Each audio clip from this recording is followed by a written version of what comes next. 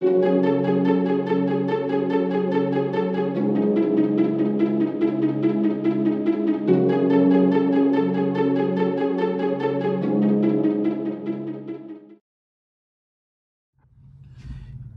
what's going on, y'all, man? We sitting here at the truck stop, just delivered that load.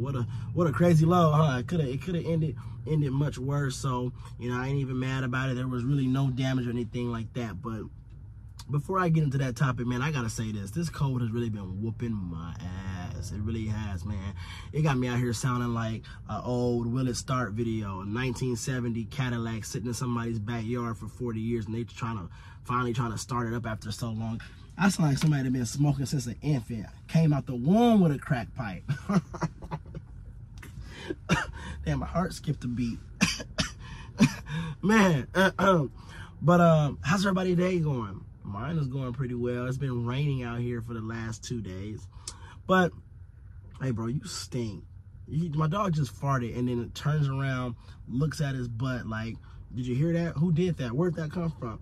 You. It came from you, dude. You stink. You smell like a dog. This is not fair. I probably stink too, so I get it.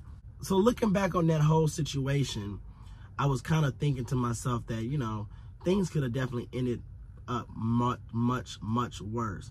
And it makes me think that a lot of times we complain about these rules and regulations and these safety tips that are given at these shippers and receivers.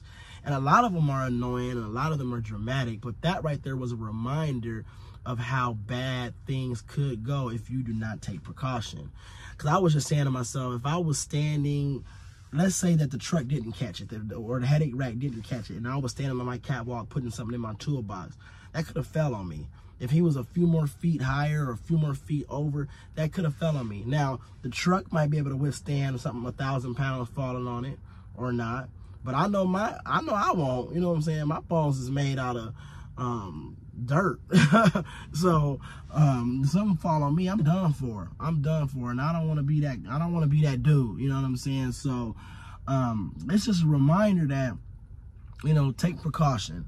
Be safe, you know, be aware of what you're doing. It's a lesson for me too, to be even more vigilant, even more cautious, because the one time that you become complacent or the one time that you just kind of step off your game is when something can happen to you. So you always got to be on your game. You always got to be looking out and making sure that you are protecting yourself, because that could have been a much worse situation.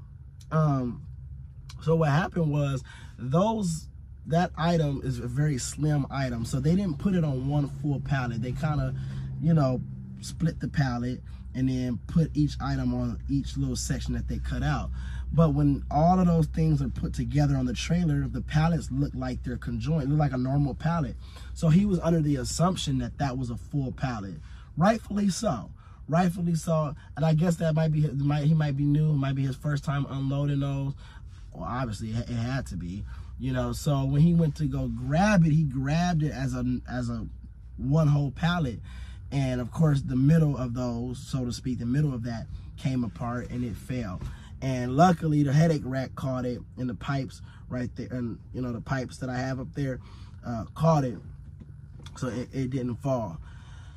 About a swarm of people came out, like 10 people came out. They got up there, they put some straps on it. It was kind of confused at first. Put some straps on it. Eventually, they was able to, you know, get the forklift to lift it back up, and then they pulled it back, because it's only 1,200 pounds. So with all those people pushing it, they were able to maneuver it and get it back on the truck. And there was no significant damage other than the headache rack getting a little bent up, but that's minor. I know one thing though, when I seen that thing coming down, I was like, okay, well, let me get my dog out. Even though it was nowhere near, you know, him, I just be like, damn, let me get my dog. You know what I'm saying? I don't want my dog to get crushed. Go ahead and crush the truck. Just don't crush my dog in it. You know, all this other stuff in here is replaceable. I'm cool. But it's just a reminder. It's a reminder right here why you must take precaution when you out here working. If you know, especially if you're doing flatbed, because we working around such, you know, so many machinery and so many moving things and so many heavy things that can literally fall and crush you. You don't want to be that dude. because you know that they're gonna use your ass as an example. I'm just saying, they're gonna have you all over talking about this driver got smashed by a car bumper or whatever the hell that shit was I was hauling. So I'm just saying, don't make a fool out of yourself. Be safe. Be safe. Damn. Excuse me. Voice. Sorry, I'm sounding kind of girly there. Be safe out there. But yeah, I wanted to make this video real quick, man. I'm finna drink this NyQuil like some tequila and go to bed. As you know, flatbed, you're kind of limited to weekdays, Monday through Friday, business hours. So if you don't get nothing by Friday, you're gonna be sitting till Monday. So I'm just gonna sit here and just wait. Hopefully I get a load today. If not, then I'm gonna have to sit till Monday, which I still get paid for, but I know I will make more money if I was to go get a load. You know what I'm saying? So it is what it is.